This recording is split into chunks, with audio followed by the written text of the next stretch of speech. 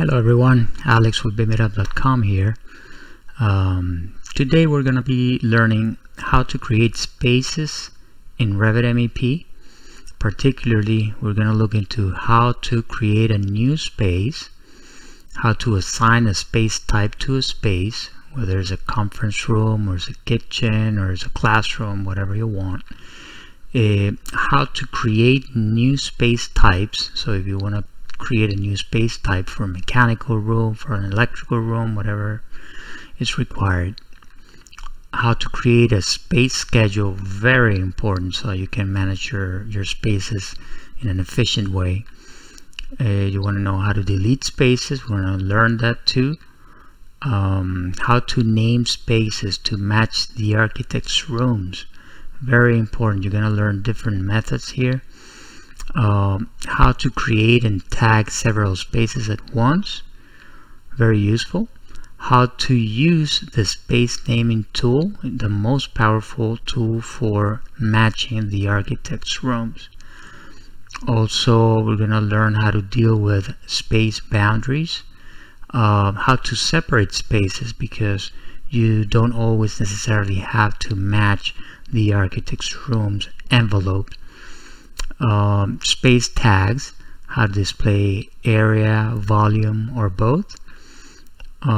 Space area and volume calculations, how to set up those computations so they actually show up in your tags. And finally, we're going to look into how to assign space types efficiently. Guess what? You're going to be using schedules. So see you in Revit. Alright, so let's create some mechanical spaces. For that, we come here to the Analyze tab. We click here on Space, right? Notice that I have turned on Tag on Placement. So it automatically places a tag, right? And it numbers the space depending on the order at which I'm creating them. Now, please note that whenever you click on the space, right, you can go all the way down to energy analysis, and here under space type you can assign which type of space this is based on ASHRAE 62.1, you know, regarding sensible heat gain and light power density and all that good stuff. You can also create new space types according to whatever you want to change. But for now, let's now one problem that we're encountering here is that we don't know what this space is, right? So there are a couple of ways around that, and we'll go one by one on advantages and disadvantages. But for now, let's create a space schedule, okay? It's always very useful. So for that, you come here to View, you go here, Schedules, Schedules and Quantities, and we select Spaces. We want to schedule building components. Let's keep new construction. And for this schedule, we're going to select the number, the name. Let's also select the area. Let's add maybe the volume. And of course, the space type. And maybe the zone for later use. There we go. And now I'm going to Window Tile. And I want you to notice something. You can place spaces individually, like I just did, or place them all at once. One thing that is very important to note is that if you select the tag and you delete the tag, Revit is telling you that although you deleted the tag, the corresponding space still exists, right? So it's keeping it in a placeholder somewhere so that you can rename it whenever you want. Now, even if you click here and you delete it, the space still exists. See, it's right here. So the best way to delete a space, the only way to really delete a space is to come here to schedule and just delete it from here. Once you delete it from here, it's deleted from the project. Even if the tag is here and the space is here, if you select this space here and you delete it from the schedule, it's gone from the project. So let's recreate our spaces again to talk about a few things. Notice that since it already created spaces 1 and 2, now it's calling them 3 and 4, so it kind of like keeps a memory of it. Now, one thing we should address right now is that spaces should have the name of the room, right? So back to how we address this, back in the old days, one option was to go to Visibility Graphics, go to the Revit links, and here instead of by host view, have the display by linked view, and then you would select a view in the architectural model that had the room tags. Then you would click OK, and then you have all the room names in the background. Huge disadvantage of this method, you cannot move the room names because the room names are part of the architectural model. And second big disadvantage is that you would have to come here manually and type just to match that manually. And that's obviously not efficient. So a very clever way around this was to get your space tag and edit that family so that your label, instead of being space name, you would remove the space name out of here and you would take the room name, put it there instead, and instead of your space number, you would remove that and get your room number instead. So if you were to do that and you load it into the project and override the existing version and its parameters, then now all your spaces, well, right now you're just doing one of them, but if you were to create another space, it immediately automatically takes the room name and number. So now that you have this, it would be a better option to have this by host view, right? And have your background pretty clean. So we can delete several spaces at once, right? Now let's go back to our floor plan view and let's tag all those spaces at once. Let's create them all.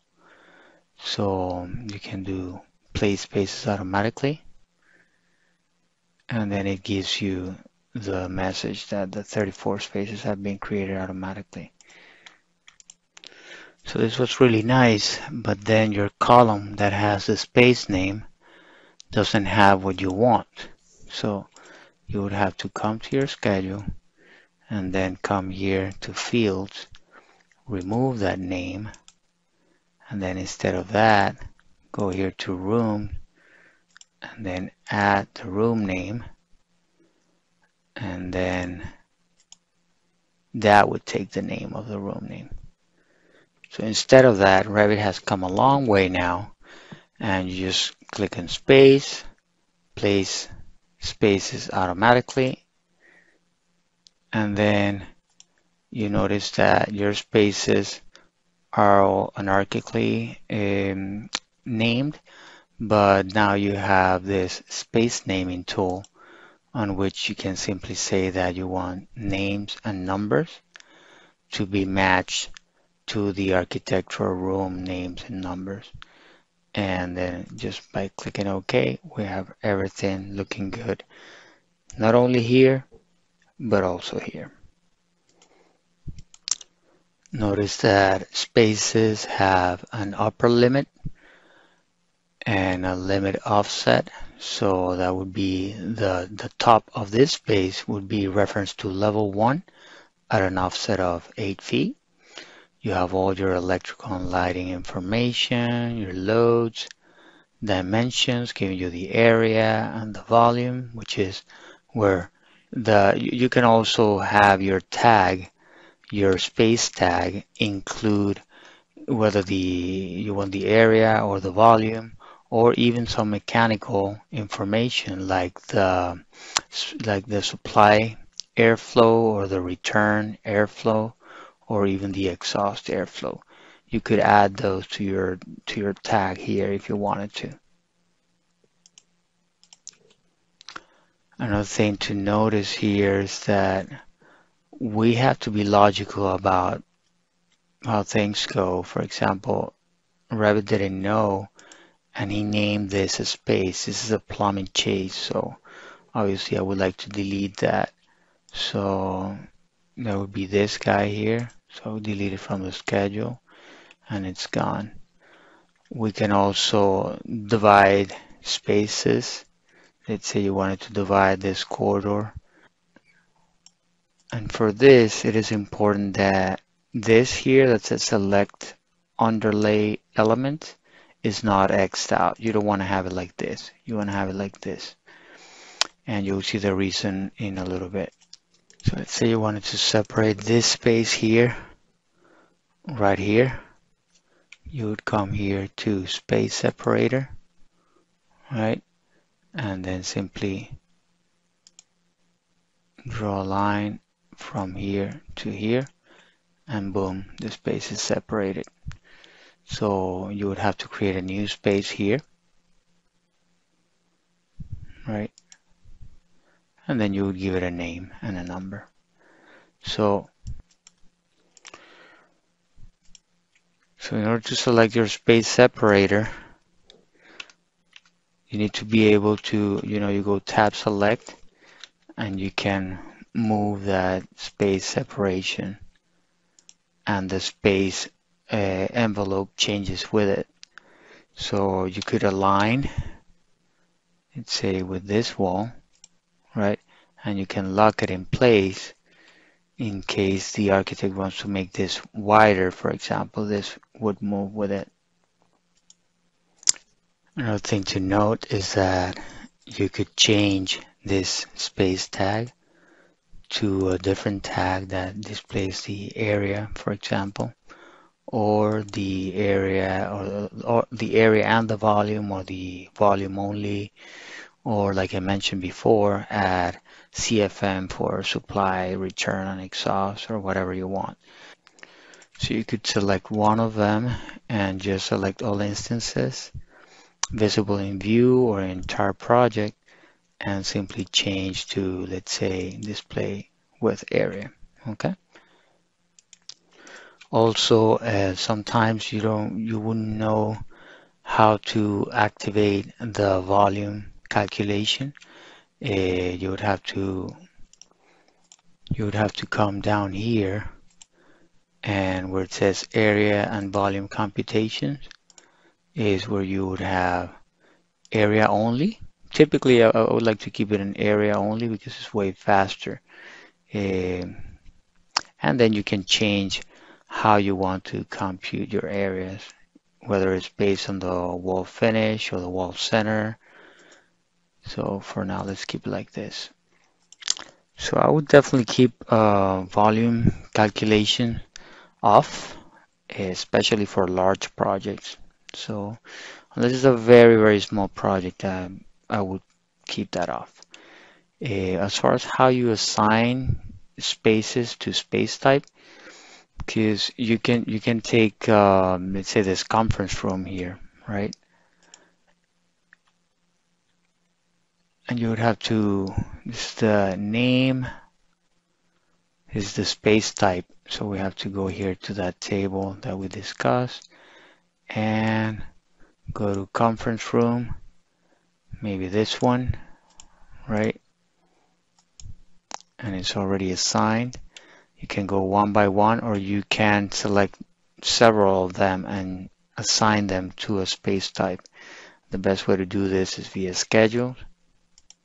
So what I would do is window tile, and let's say you want these 3 instructions or these 4 instructions to go together. You would just go like this, and then down here you're able to assign it to a certain space type. In this case, it could be maybe classroom, lecture, training, and boom, they're all assigned. And if you enjoy this type of video, make sure you like the video, subscribe, hit that bell so you get notifications. See you in the next video.